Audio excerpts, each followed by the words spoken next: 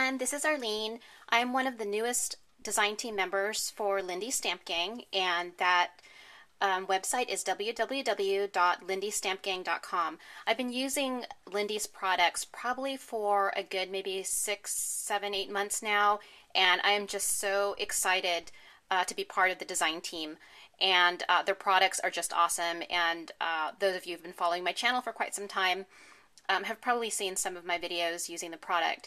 But I wanted to go ahead and use this time on this video to show you how to create a vintage flower using both the Starburst stain as well as the magical micas. And I'll tell you a little bit about the products as well. And this is the vintage flower that I created. If you guys can see that, it's really pretty. I really love browns, and that would go perfectly on a layout or a mini album. Or a tag. You can put it on a tag. It's really pretty. But I created the flower just going through some of the supplies. Like I mentioned, we're going to be using Starburst stains, magical micas.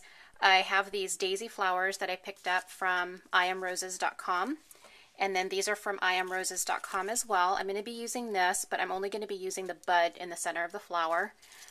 And then many of us have these, and these are the skeleton leaves from I Am Roses as well. I'm going to show you how you can alter these ivory skeleton leaves. Okay, and then you will also need a thin paintbrush, and you're going to be using it to do some petal curling. And you will need an aqua pen to do some of the coloring on the petals. And you'll also need a pair of tweezers, and this is just to hold the petals down as you color them and heat set them. Now, and then the aqua pens, just to go a little bit over the product, you can pick these up at lindystampgang.com, and they come in a 3-pack, and they come with different size tips. So they have a wide tip brush, you can see that there. They have a wide tip, and then they have a smaller tip right here. So blue is the thicker brush tip, the red is the thinner brush tip, and we're going to be using the green, which is the medium brush tip. And this is what that looks like. Okay. Now with the magical micas, when you purchase them from lindystampgang.com, they come in a pack of 5, and the cool thing about the packs are the color combinations match the color combination or sets that they have the Starburst stains in.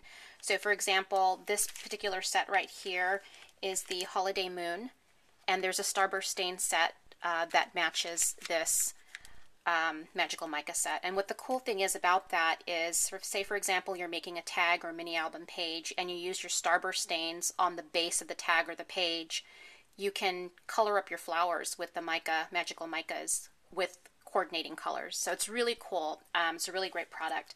And the good thing about the magical micas is it already has a fixative built into it. So when you use your aqua pen to apply it, there's no further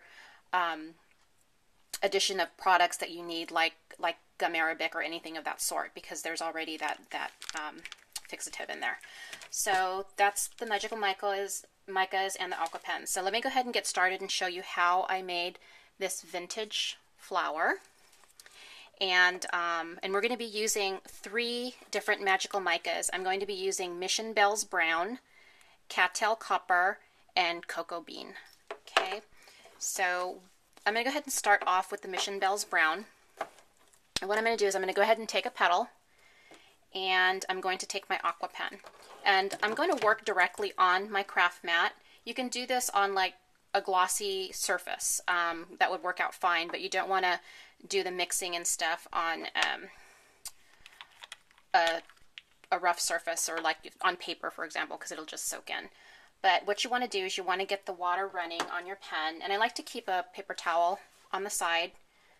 Okay, so you can see the water come through the pen.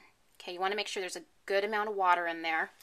And that when you want to do is you just want to dip it directly into the mica powder. And you'll see that it'll pick up some of the powders. Now, a lot of people like to do mixing in the caps, but I like to keep things a little neat when I store my mica powders or my magical micas. So I'll do this directly on the craft mat. So what I'm going to do is I'm just going to squeeze my aqua pen until a puddle shows up on my craft sheet, and I'm just going to kind of mix and squeeze, and then I'm going to let go because I don't want any more water to get in there, and then I'm just going to mix it up.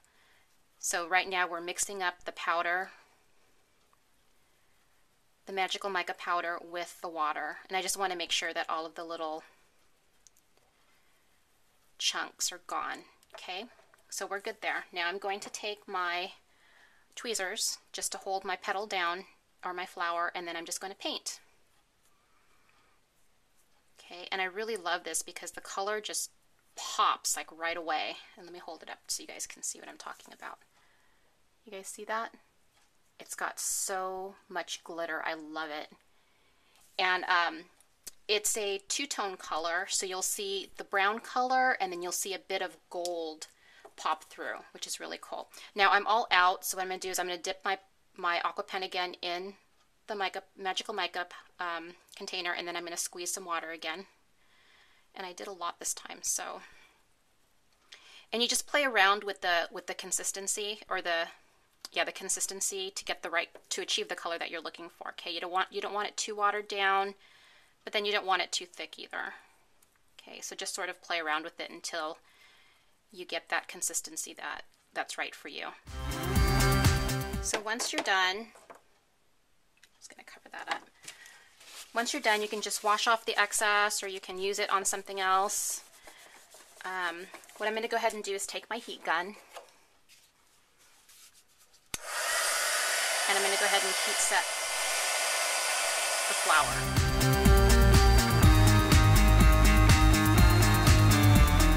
Once you're done heat setting it, you're going to go ahead and take the end of your small paintbrush, so you're going to use this end, and you're going to take each petal and you're just going to curl and then push down on it and just kind of roll it a little bit there.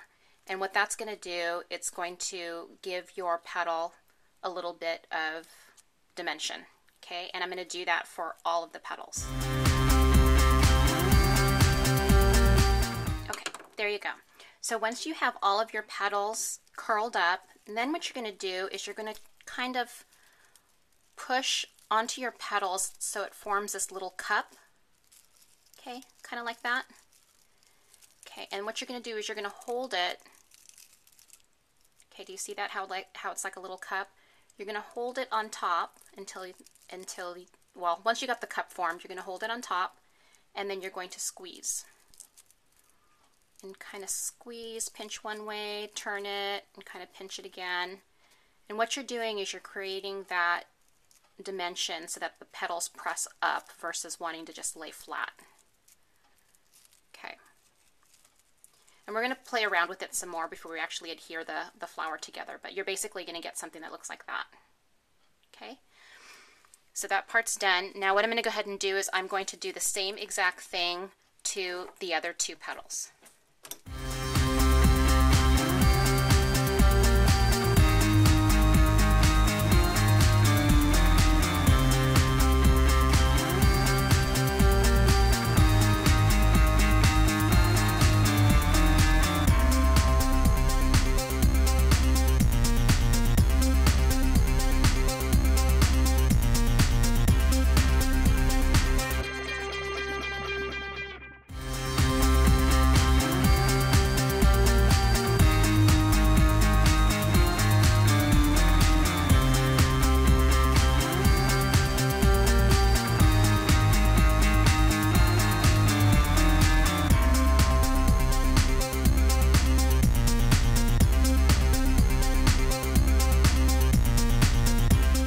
So now what I'm going to do, as you can see, it's still curly and it's, I squeezed it, so it's got that dimension to it. I'm going to put a dot of my glossy accents in the center, and I'm just going to put my top piece and just kind of push it in there. And then again, I'm going to squeeze because I want it to be adhered together. Okay. It's going to take some time for that to dry. It's not going to dry right away, but it doesn't take very long. And then the base piece, I'm just going to go ahead and put some glossy accents on there. It's kind of like the Tim Holtz grunge flower for those of you who have played around with making those. And then with the bottom piece, I'm just going to kind of squeeze it also and kind of push down a little bit on the top piece, but not so hard because you don't want to crush your petals. Okay. And then just kind of work through it so you find out where the center is. And I think I see the center on here. There. Okay. And again, you know, flowers aren't perfect, you guys, so don't think you have to get it exactly, you know, layered where the leaves are, you know, mixed up or whatever. Because it's a daisy, so the leaves are going to be sort of like all over the place. Okay, now what I did is I took the rose bud that I got from I Am Flowers, and this is what it looks like, or I Am Roses, I'm sorry. And then what I did is I just peeled back. I know this is so bad because these flowers are just so gorgeous, but I don't have brown buds, and that's what I need for this particular. And I Am Roses actually does sell the little buds, by the way, but the ones that I got are pink. So I just peel it back like that, as you can see, and then I just take the bud off. Okay? And then what I did is I took my inker, my Tim Holtz inker, and I dabbed it with, or brushed it with the Vintage Photo. And that's just to kind of color in some of the lighter color of the petals that stick onto the bud. Okay, so here's my little bud. And then what I do is I just put, again, another little dollop of glossy accents in the center and push in my little rosebud. And there you have it, guys. That's the flower. Now with the skeleton leaves, I'm going to color in 2 of them. So now I'm going to use the Ponderosa Pine Olive Starburst stains. And these are the ones that come with the dauber tops. Okay, and you can buy the spray tops at Lindy Stamp Gang as well. And you can actually use these as a spray also.